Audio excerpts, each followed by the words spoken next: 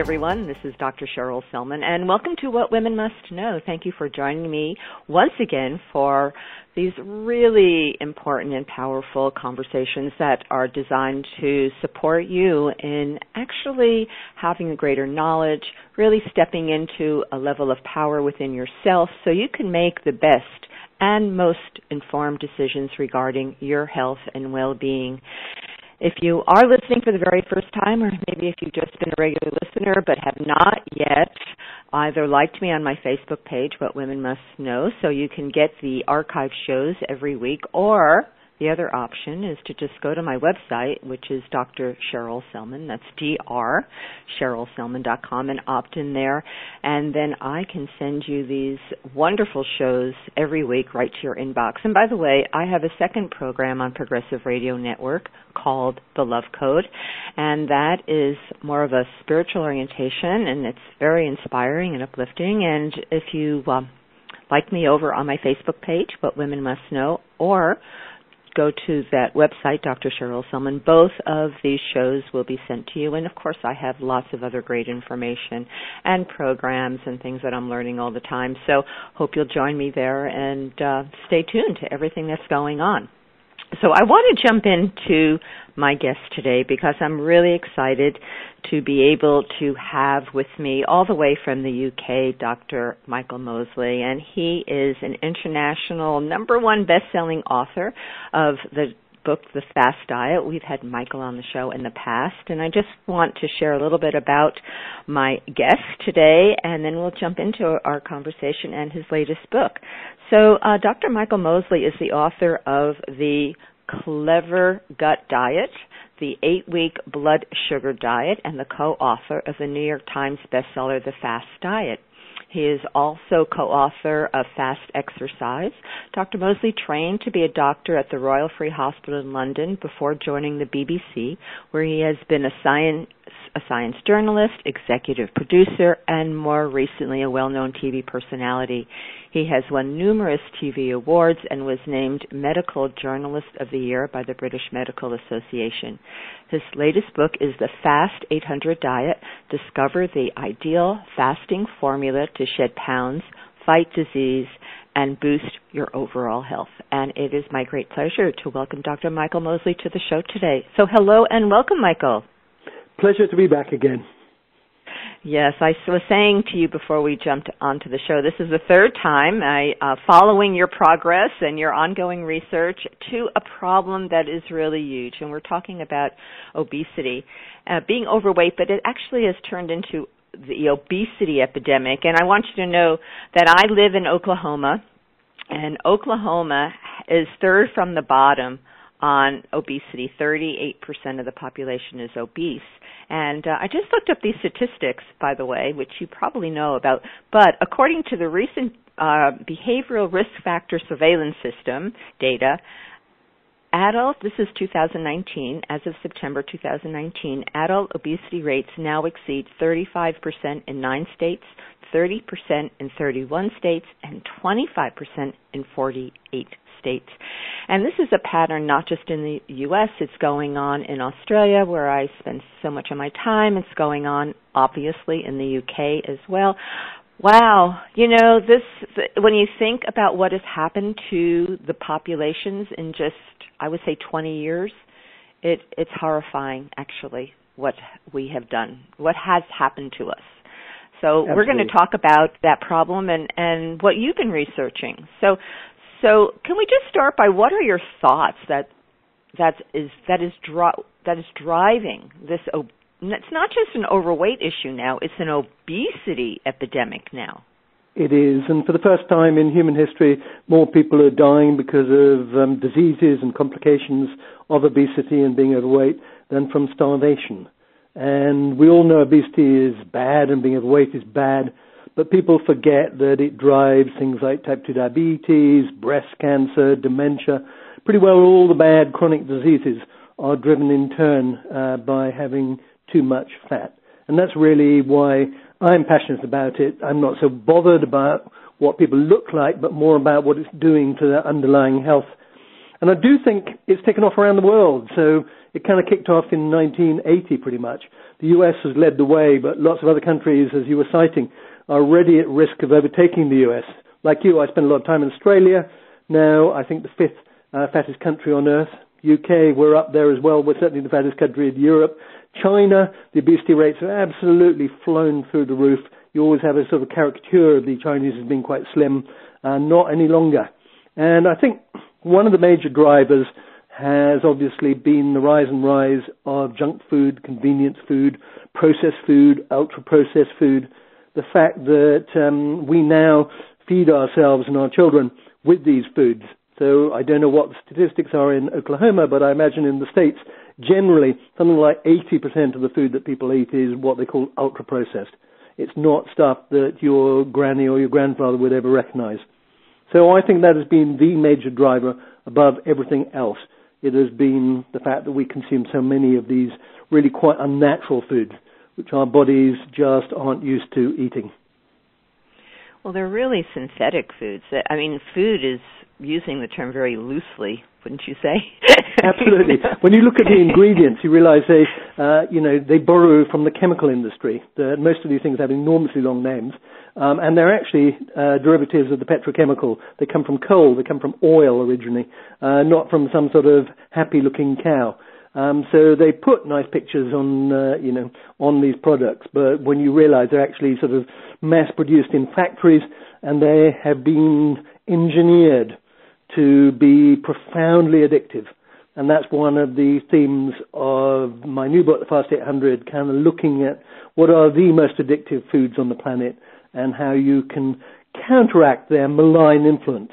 Because people kind of think, I'm overweight, I'm obese, it's all my fault. I don't believe that.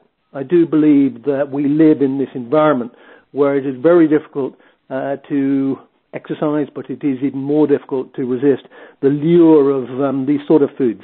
And that's kind of why I write about the books, why I talk about them, because I do passionately believe that if people kind of know what's going on, and if you can give them detailed advice on the best ways to maintain their health, then people will respond. And indeed, we're beginning to get, I think, in the States, obesity rates are beginning to peak. In the UK, they're beginning to peak. I'm feeling a little bit more optimistic than I was when I started out on this particular journey 7 or 8 years ago. Well, I'm sure you have had a lot to do with it, and I want to get into your new book. Before I go there, just a couple of more things about staying on the subject of what's generating obesity. We talk about the imitation foods, which is why it's so important to eat organic. And then there's all the chemicals, pesticides, and glyphosates that have had a huge impact on altering our biochemistry. Do you have any thoughts about that? No, absolutely. And beyond that, they've had a huge impact on altering our microbiome. The book I wrote, Clever Guts, was really all about your gut bacteria, your microbiome.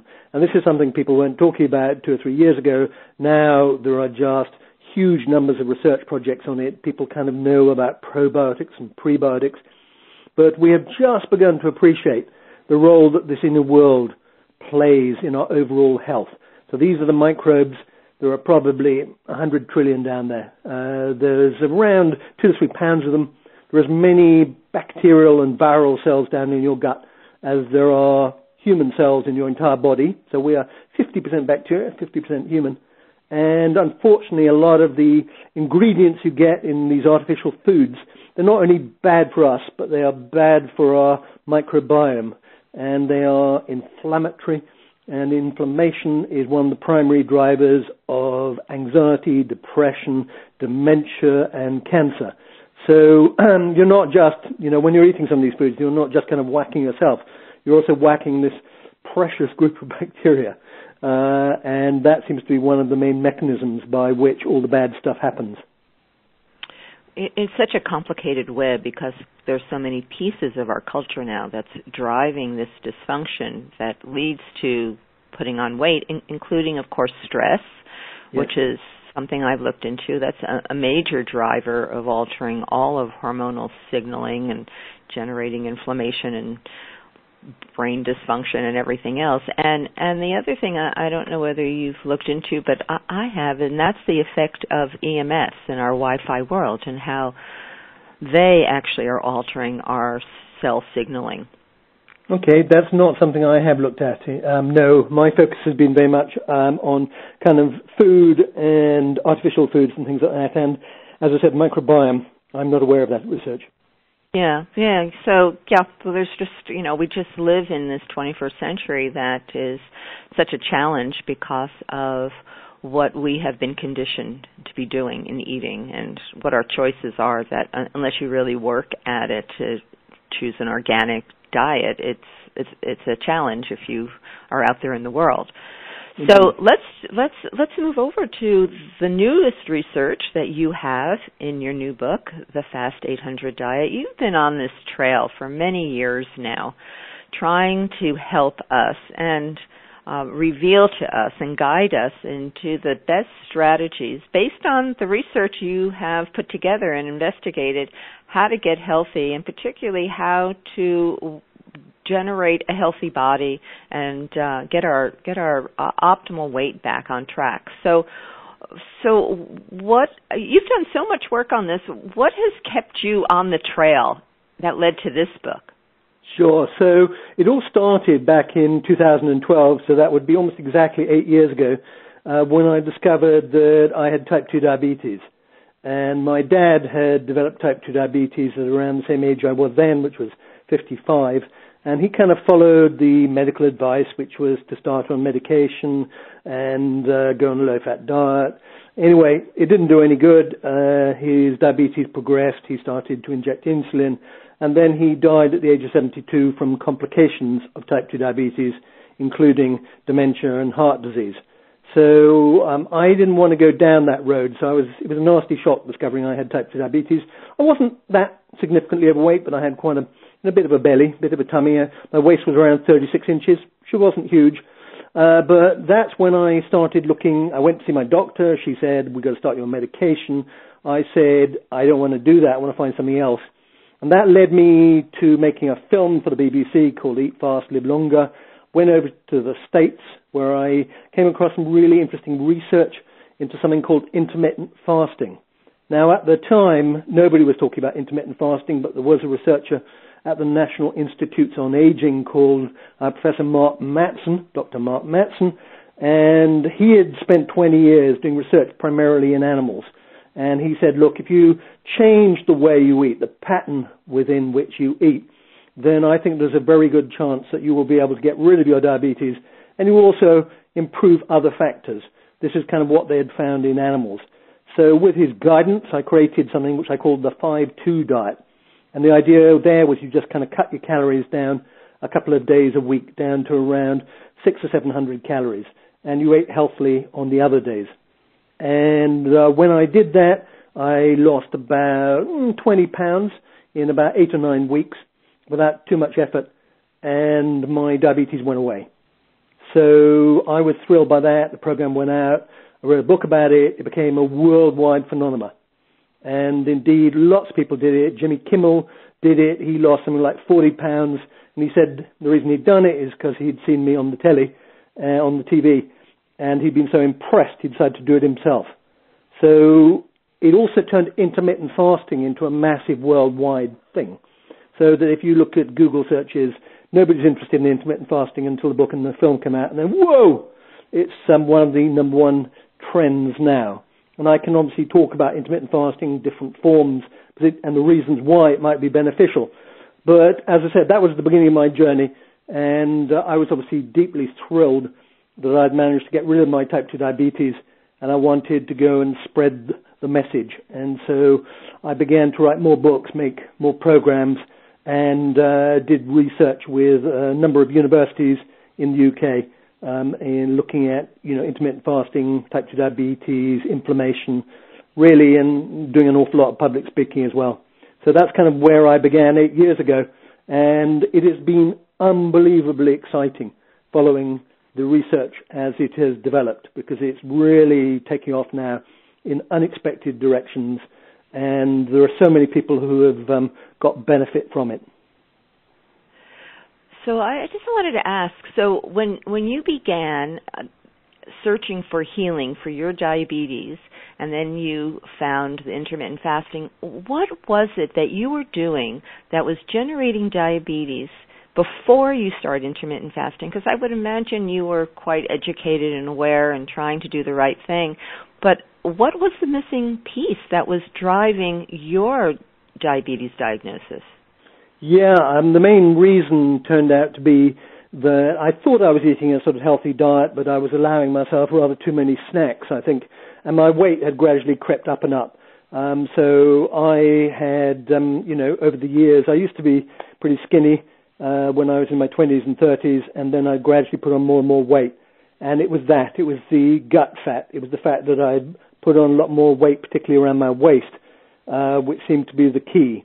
Because as I later discovered, when I met a guy at university, a guy who was a professor of diabetes research called Roy Taylor, he had demonstrated, and indeed his research is so impressive that the UK government have just announced they're going to be doing a massive study on diabetes reversal. I'll come to that later. But anyway, he said to me the main reason I developed diabetes, and this is true of the vast majority of people, is that when you put on this weight around your waist, then what happens is a lot of the fat can no longer be stored in the fat cells, and it sort of seeps out into your liver and your pancreas. And these two organs are responsible for controlling your blood sugar levels. And when they get saturated with fat, then what happens, they stop talking to each other and they stop responding, and you start to develop what's called insulin resistance and ultimately type 2 diabetes. So it was all about the visceral fat, the gut fat, infiltrating the liver and the pancreas. And indeed, what Roy Taylor said to me when I first met him was that to reverse type 2 diabetes, in the vast majority of people, all you need to do is lose less than 1 ounce of fat from your pancreas. But to do that, you're going to have to lose about 10% of your body weight. And he has overwhelming evidence now, this is true, from huge randomized controlled trials, so much so it is going to change the face of medicine in this area. I'm convinced that this is a massive, massive, revolution in our thinking about diabetes, that in future people are not just going to be whacked on drugs and told, good luck, that we are actually going to find ways to help people lose weight. And he's just done a big, big trial showing the vast majority of people, as I said, if you can get them to lose weight through a rapid weight loss diet, then in the majority of cases they're able to come off their medication and live happy, healthy lives. That's so exciting, really, to find these keys that actually are drugless, right? They're drugless. We can just make the right choices, behavioral changes. We can reverse these terrible conditions. Absolutely. I've had what people need is hope. They need hope. They need to know that this is possible. They need to know there's good, solid science behind it. Nobody's kind of making stuff up. They need illustrations, examples from other people who've done it. And when that happens, I am firmly convinced that people will go, right, not everyone's going to want to do it, but certainly the vast majority of people who have been involved in these trials. And I've been running an online program now. I can talk more about that. But so far, 20,000 people have done it, and on average, they have lost 20 pounds. And around 75% of those who were originally type 2 diabetic are off all medication now. So it really, really does work. You obviously have to work at it. But the great thing is, if you're motivated to change, then you really can. And my wife, who's a doctor, she sees a lot of diabetic patients, and she's had spectacular success with getting them off medication.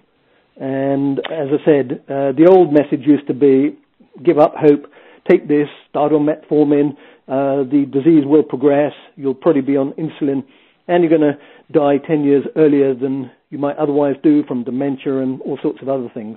That was all you could tell patients. Now we can say, no, you can actually reverse it. You can stop in its tracks. You can get your pancreas moving again. And I think that's a wonderful message of hope. Absolutely. And, people don't understand that when you're putting on this visceral fat, it's not just showing up in your gut, but the fat is being laid down in all these internal organs.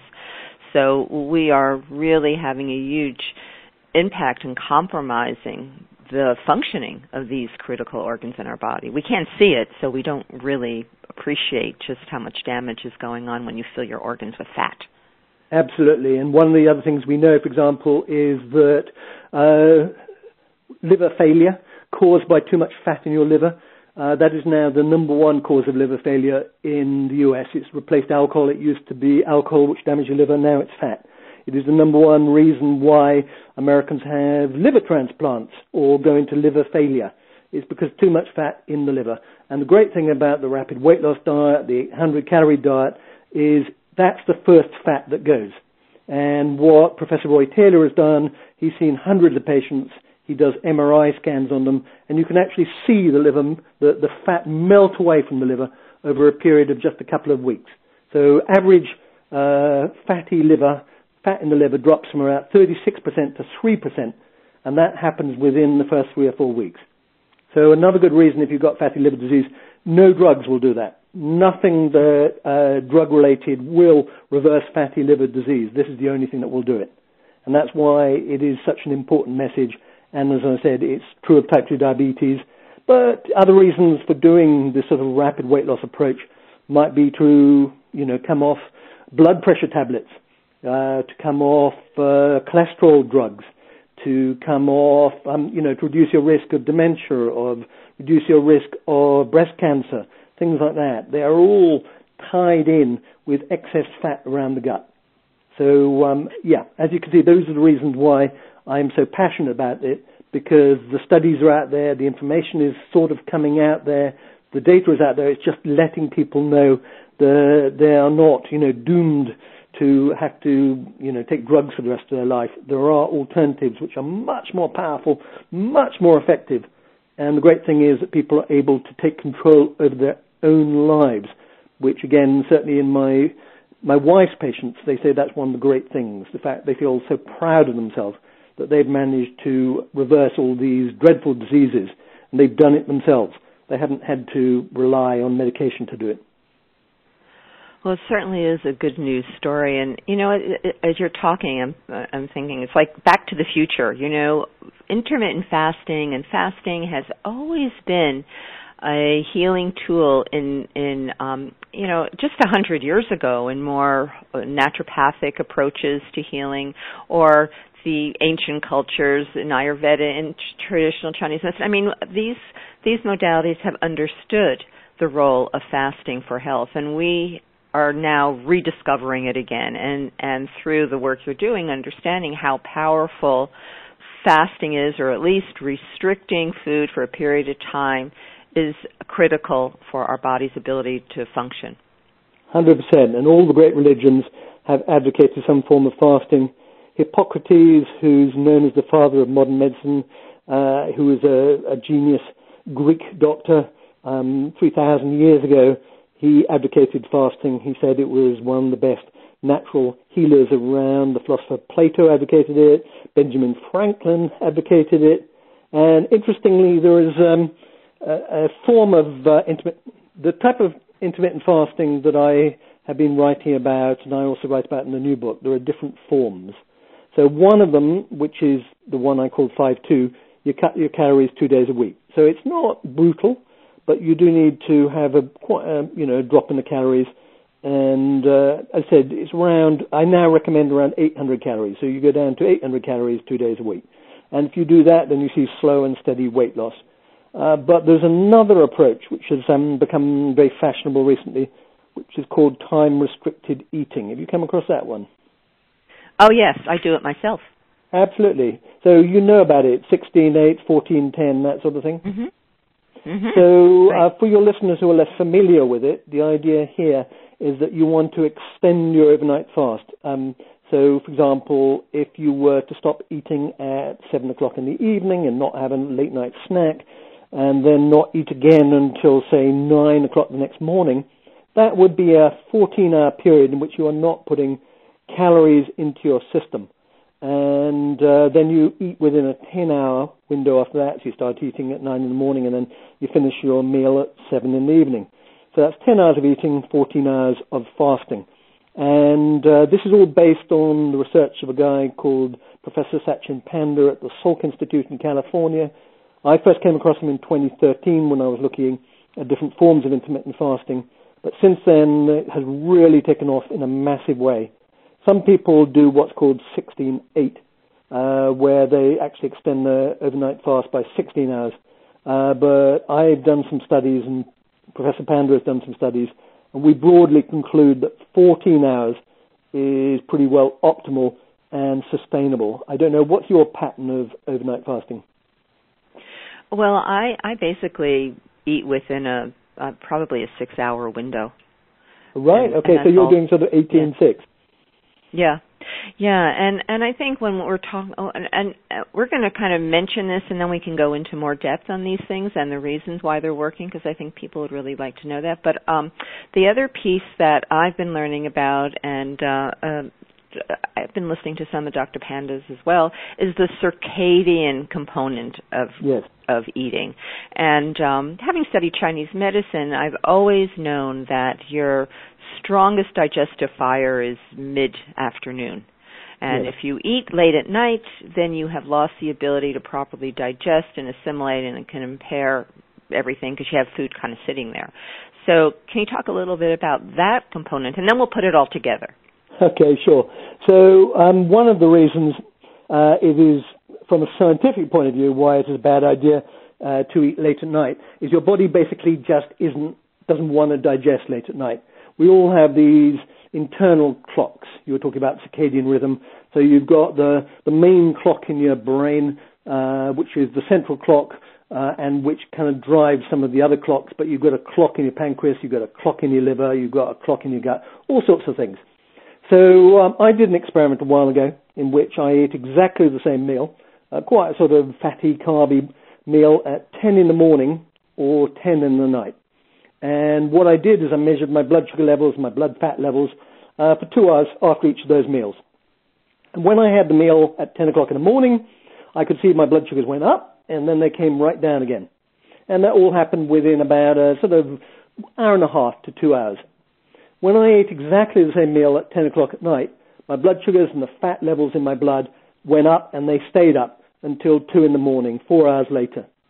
So my body was processing it completely differently in the morning and in the evening. And as you say, that is because your body really, it's kind of a bit like the restaurant that is closed down for the night. It doesn't want to get into the whole messy process of cranking it up and starting digestion going and things like that. So it really doesn't like being hit with a heavy meal late at night. And that's one of the unfortunate trends, is that we are, I don't know about the US, but certainly in the UK, we're eating later and later. People lead these horrible busy lives, and so traditionally people would have eaten about 6 to 7 o'clock at night. Now most people are eating 8 to 9 o'clock at night, and then they have a snack just before they go to bed, and then they wake up, and within about 15 minutes of waking, they're eating another meal. So we rarely go more than about 10 or 11 hours without eating, and that seems to be a pretty bad idea. It's so horrifying to think of eating a big meal at 10 o'clock at night. But, there are cultures. When I lived in Malaysia, everybody came out and ate late at night. And even, I think, European cultures in Spain, Portugal, aren't they all late night eaters as well? Do they have this problem? Well, they have become that way in the last few generations. They weren't before. Places like Malaysia have unbelievably high rates of type 2 diabetes. And when if you're in Malaysia, where once you saw quite slim people, now you see people with quite large pot bellies. So they are not a great advert for late night eating. And to be fair, the same is true, unfortunately, in places like Greece. So the traditional Greek peasant, the Mediterranean diet, they would have eaten, sun setting, they would have had their evening meal, and then they would sort of, do various activities, head to bed quite early, get up quite early, have a meal, and they certainly weren't partying until 11 o'clock at night. And so the modern Greeks are really quite fat. They're amongst the fattest people in Europe, and that's because they're no longer eating as their ancestors did or living as their ancestors did. Unfortunately, they are living and eating like Americans do, and that has utterly undermined their health. So the tragedy is that so many countries around the world have copied the American way of eating and living, and that has had very unfortunate consequences for their health. We have a lot to answer for, actually. I'd say so. Lots of good things as well, but unfortunately a lot of bad things. You know, when you were talking about in the UK, the National Health Service is really looking at promoting intermittent fasting and helping to reduce diabetes rates. I don't ever see that happening in this country because the lobbies are just too strong from the pharmaceutical industries to have a national program that would cut down. I think it's going to be a challenge. What I'm hoping is that the evidence from the UK will be so strong because they are about to, my approach, which is intermittent fasting, but also in the Fast800 rapid weight loss, is the one that they are about to embrace with 5,000 people. They've already done it with about 300 or 400 people, and they've seen spectacular changes, spectacular weight loss. As I said, average weight loss on this diet has been in the order of 20 pounds in 8 weeks. And the great thing is it's sustained because these people have been followed now for a couple of years. That's why the UK government is funding research, and they're going to do 5,000 people. And indeed, there is another big trial in Australia, again, 5,000 people, which is going to unpack soon doing rapid weight loss, Fast800 approach. And so I suspect at some point the evidence will become so overwhelming the Americans will sit up and listen. Also, the costs are so stupendous. So, you know, the cost of treating someone with type 2 diabetes in the US is humongous. It costs around $250 billion a year. In the UK, it costs around $600 a year to, maintain somebody who's got type 2 diabetes. You can get rid of that disease for less than $100. So when you start looking at the economics of it, you go, this is insane. The only people who are benefiting from it are the pharmaceutical industry. And it's not even as though these drugs are particularly effective. Because even if you're on these medications, it doesn't stop the disease progressing because you're not actually treating the underlying disease. You're just treating the symptoms. So you're helping to reduce the blood sugar levels. My wife, for example, she sees, pharmaceutical people all the time as a busy doctor. And they say, new wonder drug. What it'll enable you to do is to urinate out the sugar. And of course you will then get things like infections of the bladder and things like that, but hey, that's the price to pay. And she says, but do they actually alter the outcomes like blindness, like dementia, like things like that? And they say, no, probably not. Or at least we have no data to show they do. All we can say about our drugs is they create less side effects than the competitors. So I'm confident at some point, it's a bit like smoking. It took forever to persuade people that smoking was bad for you and to actually change everything.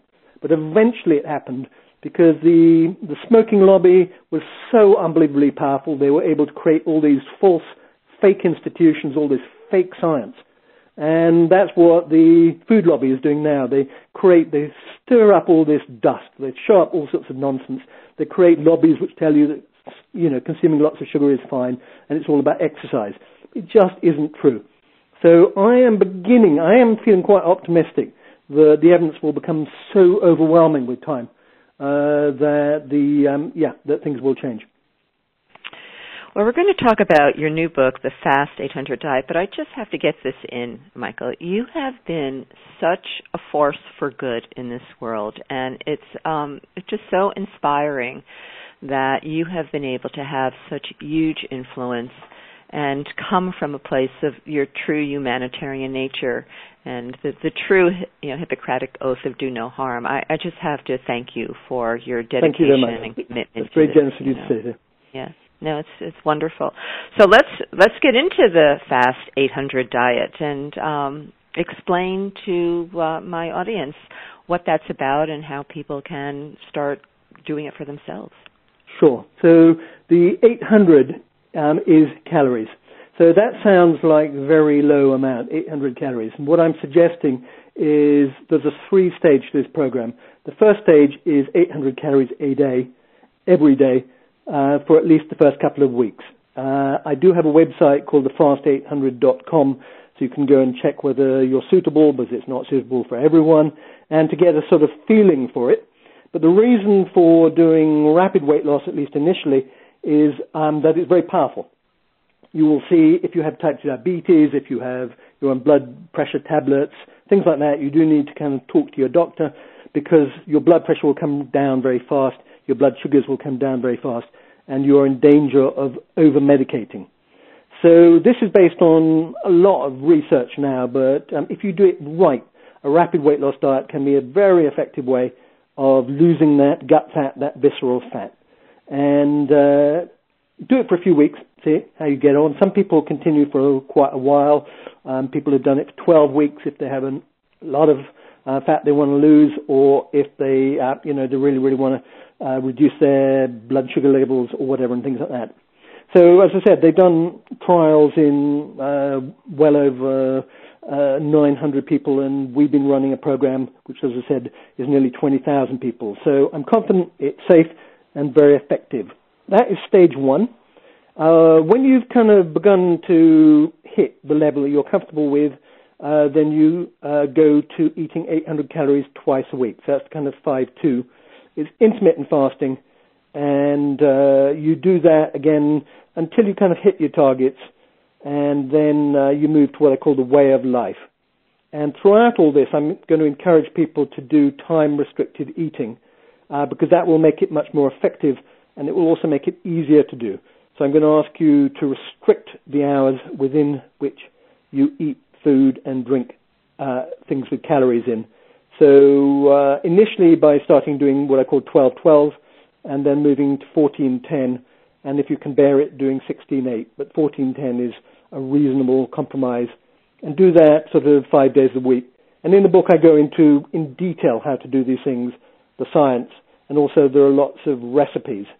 And while you're doing this, I also have incorporated information on how to reduce stress and also how to increase activity. So we know these are the three pillars of a healthy life: eating the right food, being a good weight, reducing your stress, and making sure that you are remaining active. So this is a book which addresses all these things. And I think it's been very, very popular in the UK and Australia, which is where it's been out, and now in the US. And as I said, the feedback has been fantastic. And what I'm really encouraged by is the feedback from doctors has also been very, very good. So I go and talk regularly to doctors, and they have embraced it. A lot of doctors I know have lost a lot of weight doing it. So I did wonder whether there would be considerable skepticism, particularly about a rapid weight loss diet, because we're always told you've got to lose weight slowly and steadily. But I'm collaborating with academics from Oxford University and from Cambridge University, so I have impeccable academic qualifications, so people find it very difficult to argue with the evidence. And so, as I said, it's been fantastic. And that's your strength, because you are just revealing the research that's been going on, justifying the programs that you've created. So it is hard to challenge something like that. You know, for many years, if anyone talked about going on an 800 calorie a day program, the dietitians, the doctors would be screaming. It's like in horror, right? That's like, yes. That's the worst thing you could possibly do. You'll starve yourself to death, and you'll be malnourished. But that's not true, especially in our cultures. The restriction of calories and going down to 800 a day, which you could still, I mean, if you look at you can eat decent food on that. Your recipes, you've just got to make sure the quality of the food you're eating is good. Right. You've got to get the maximum bang for your calories. Make sure it's nutrient rich, because you absolutely can't be eating 800 calories of chips or 800 calories of pizza. That, I'm afraid, isn't going to work. You need nutrient-rich stuff, which is where all the recipes are, and they're broadly based around a Mediterranean-style diet with fermented foods as well. Because as you know and I know, the Mediterranean-style diet, the old traditional proper one, was, without doubt one of the healthiest diets on the planet. There's so much evidence for the benefits of it. A bit of olive oil, oily fish, plenty of legumes, nuts, and things like that. A little bit of, dark chocolate. But you can also throw in the fermented foods, which come more from sort of Chinese culture and things like that. But it's the mixture that seems to be unbelievably beneficial and really tasty as well.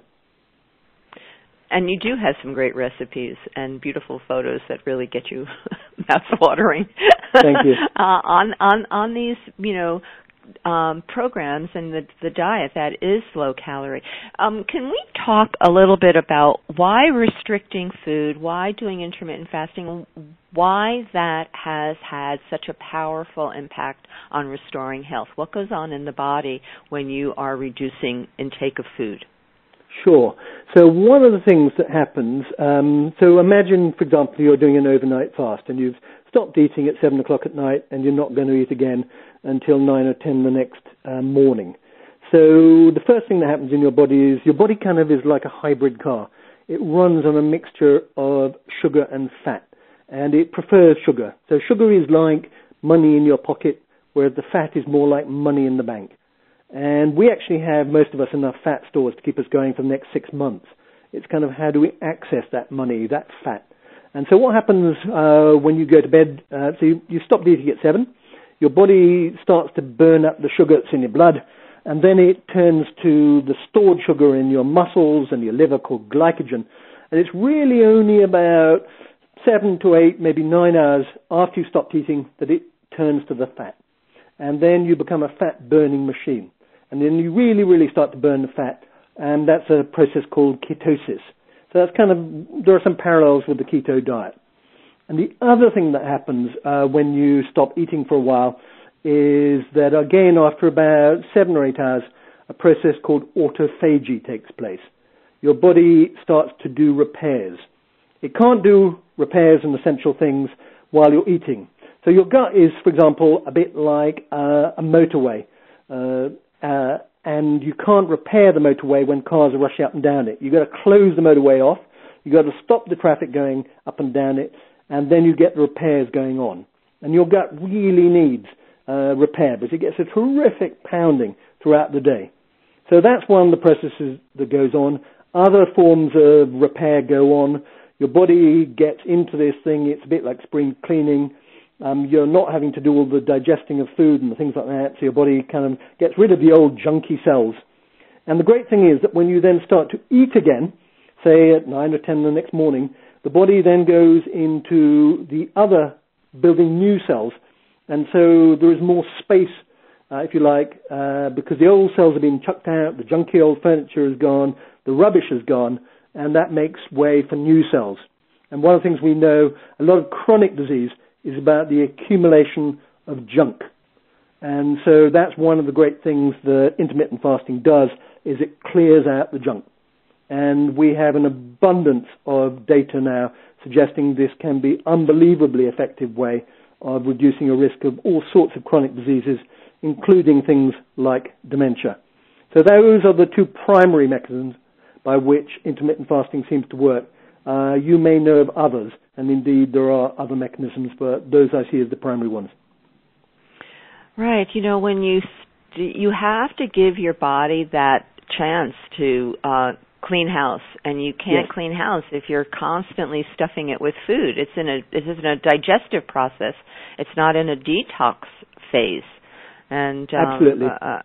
100%. That's where and it seems unbelievably obvious when it's put like that, and yet we've been encouraged to kind of have endless small snacks. I mean, that's another thing that has been driving the obesity crisis, is the idea that if you have lots of small meals, lots of snacks, never get hungry, keep your blood sugars up, that's somehow a good thing. I mean, that turned out to be the worst possible advice, because we evolved, our remote ancestors didn't eat 5 meals a day. They had long periods of feast and famine. And our bodies, as I said, are kind of designed to have to cope with that. And that's kind of how we came to be such a successful species. And now we're undermining all that good by, as I said, constantly eating. And that really is a bad idea. Yeah, and especially, we're constantly eating toxic food. It might be a different story if we were eating the same amounts, but of organic foods and high quality foods. I don't know. We don't know because we're not in that place. But it's because we're eating so much of foods. Well, using that term loosely, of course, that has so much toxicity, chemicals, processed artificial ingredients that is absolutely seen as toxins by the body.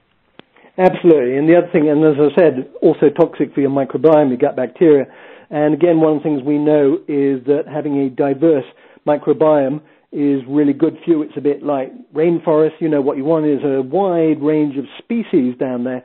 And we know that a lot of the ingredients in fast food are absolutely toxic for your gut bacteria.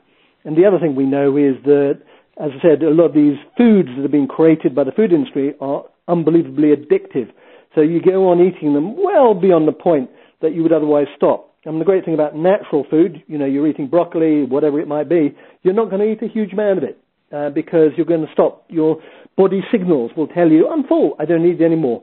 Whereas if you're eating chocolate, you're eating chips, you're eating pepperoni pizza, you can just go on sticking that stuff into your face and I'll just have another biscuit, I'll have another. And I know that when I start on a large bar of chocolate, I will not stop. I'll have a little bit, then I'll have another little bit, then I'll have another little bit, you know. And so, you know, I have to stick it in the bin. I don't have that problem with dark chocolate, but I do have that problem with milk chocolate. And again, in the Fast 800, I have a section there. There's a thing called the Yale Food Addiction Scale.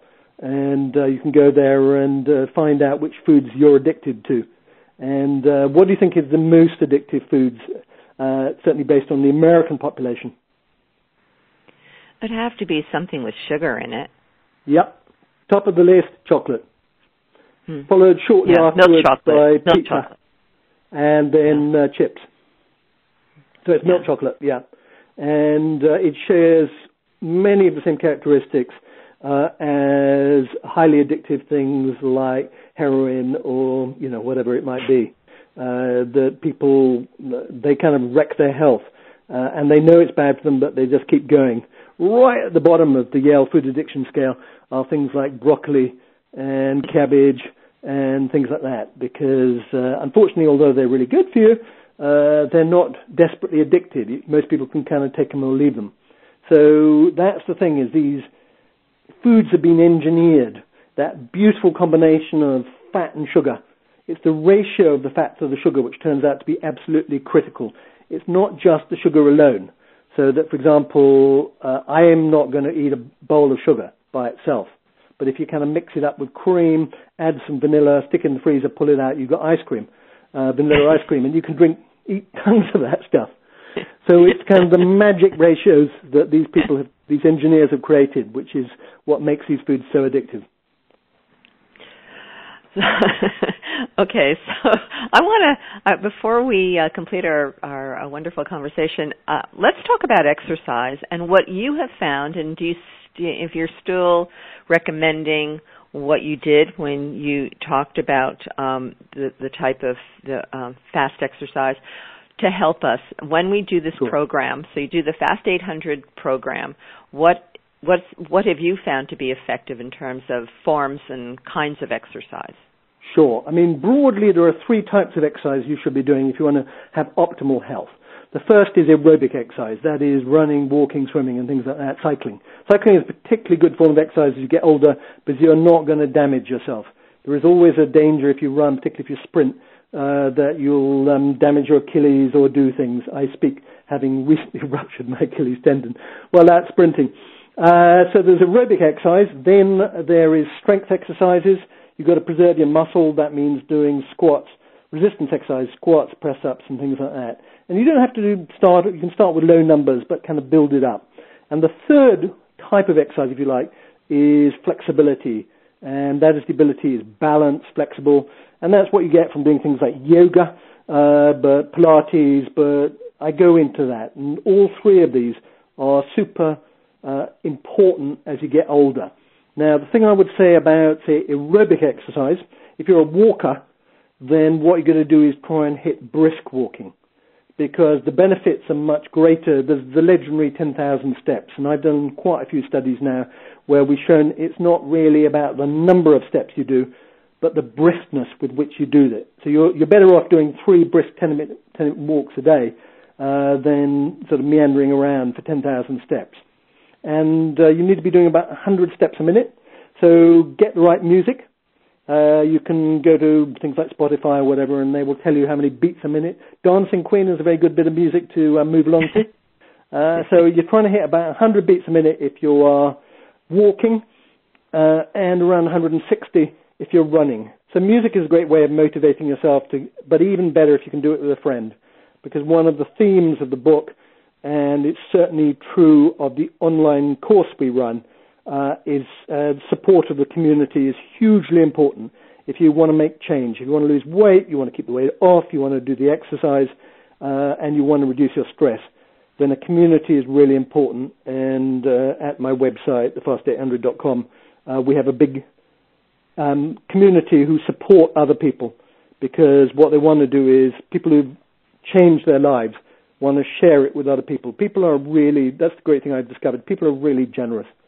They want to share, they've been through it, they know how tough it can be, and they know what a big change it has made to their life and their health, and they want to share it with other people. And I just love that. I love the fact that there are communities being built up, and I do think in the end that's going to be one of the things that's also going to push governments into change and things like that, is the power of, online communities who just know that this is the best way to go. So the website again is thefast800.com.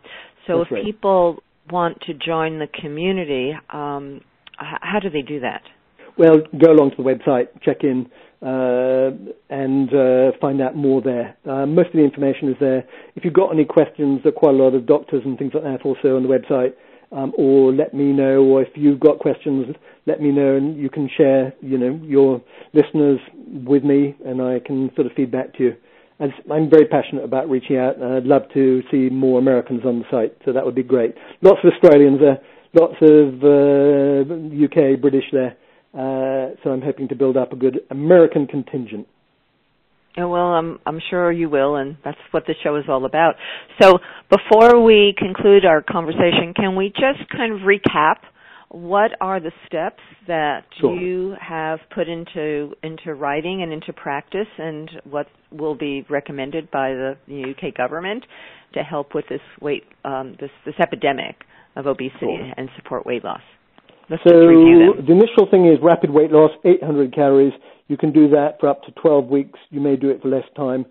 Average weight loss doing that approach in the first 8 weeks is around 20 pounds.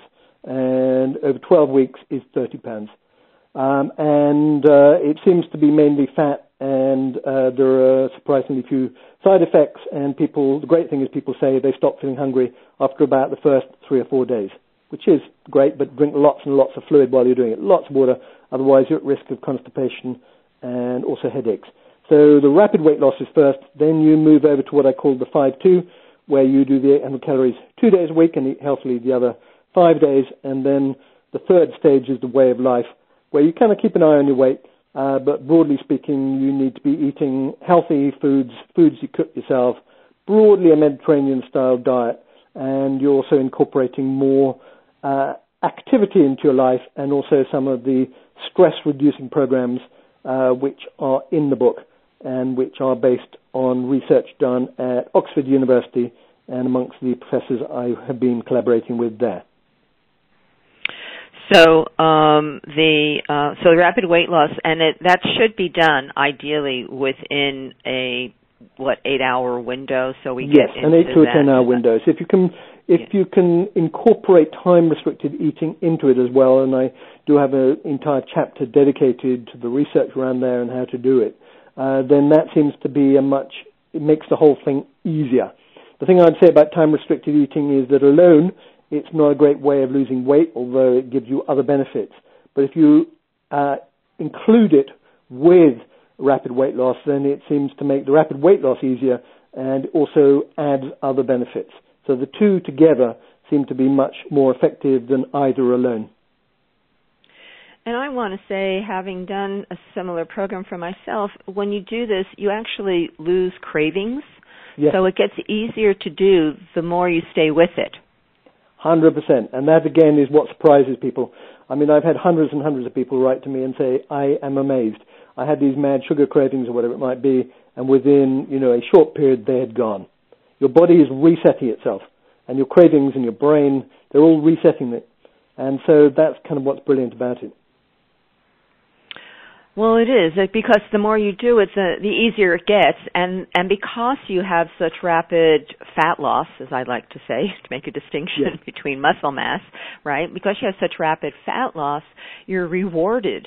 There's that satisfaction. You see results happening very quickly, and the traditional way of dieting is slow and long and laborious, and you don't see many results at all, so you get discouraged and you want to quit. 100%. And so we know from the research now that the amount of weight you lose in the first 4 to 5 weeks on this diet predicts how much you will lose and keep off at 1 year and 2 years. So, as you say, the psychological impact is enormous. The physiological impact is also huge because, as you were also saying, your hunger goes, your cravings go, so you find it much easier to stick to it.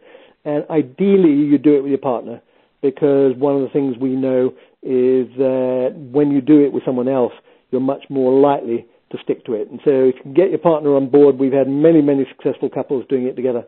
And, it's great. Well, thank you so much. We've come to the end of this show, and it's always inspiring. Michael, I thank you again for the wonderful work you're doing. So people, go to thefast800.com, thefast800.com, learn more about the program, pick up Dr. Michael Mosley's book, The Fast800 Diet, discover the ideal fasting formula to shed pounds, fight disease, and boost your overall health. And our health is our wealth. So this is such a wonderful strategy plan to really get you on track for 2020. Dr. Michael Mosley, thank you so much for your time today and for your dedication to support all of us in living the healthiest life possible. Thank you. And to all of you listening, thank you for joining me today. This is Dr. Cheryl Selman. You're listening to What Women Must Know. And remember, always honor the wisdom of your feminine self. Bye for now.